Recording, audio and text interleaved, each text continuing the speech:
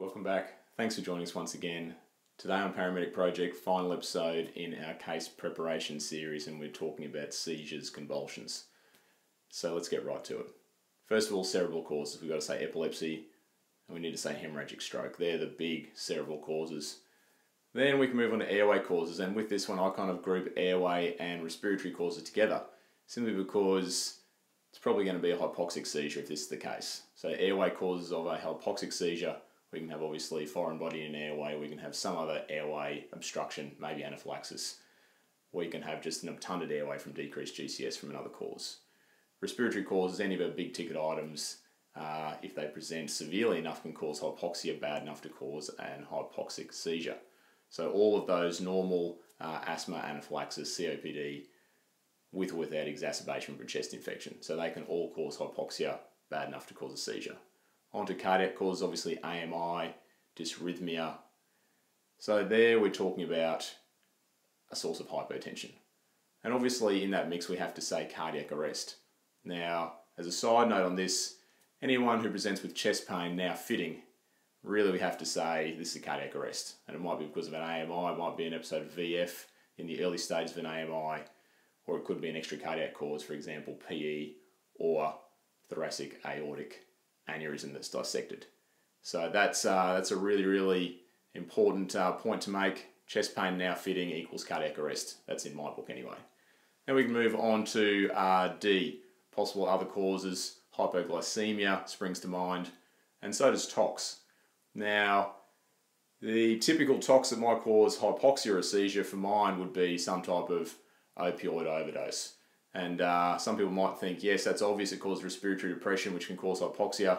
But another thing to think about with tox cases is that sometimes it's more about a decrease in GCS because of what the patient's actually taken. And this decrease in GCS, depending on how the patient's positioned, if they're sitting up in a car seat and they've got their head slumped forward, that can mean that they occlude their airway and prevents them from ventilating. Same if they're positioned lying down with their head in the corner of a room, once again with their head forward, it can occlude their airway.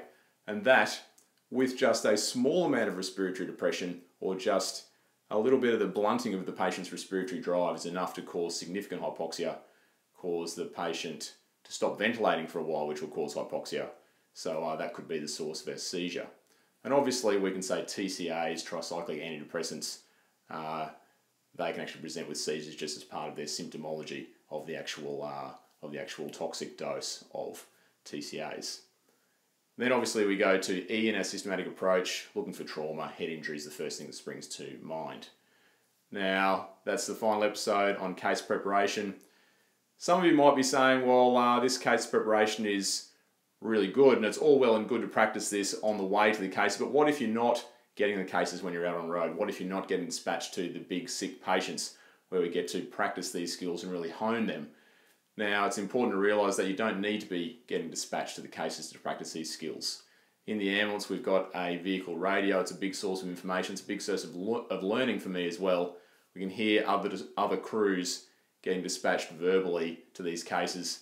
When we hear those big cases going down, you can actually run through some of these processes, test yourself, practice your case preparation kind of script that you would go through. And then with a bit of luck later on in your shift, you'll be able to catch up with one of those crews, ask them about the case, and then compare notes about how the patient actually presented and what you did as case preparation. It's also a great source of critical reflection on your practice and where you're at. You'll be able to identify some holes in your knowledge, some holes in your practice that you might need to go and either read up on or practice a little bit more, just so you're ready for these big cases. Final note on case preparation. Some of these lists have been really big with 10 or 20 different causes. Now they don't have to be that big every time. If you've only got a couple of minutes to get to a scene, if the scene you're going to is very close to your current location, you might just want to go the big 5 in each of these causes. So big 5 causes of seizure: epilepsy, cardiac arrest, some source of hypoxia, hypoglycemia. So they're obviously some of the different ways that you can adjust this approach.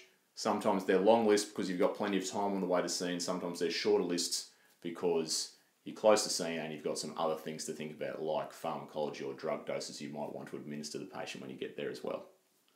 It's been Paramedic Project. Thanks for joining us once again. Find us on social media, and we'll see you next time.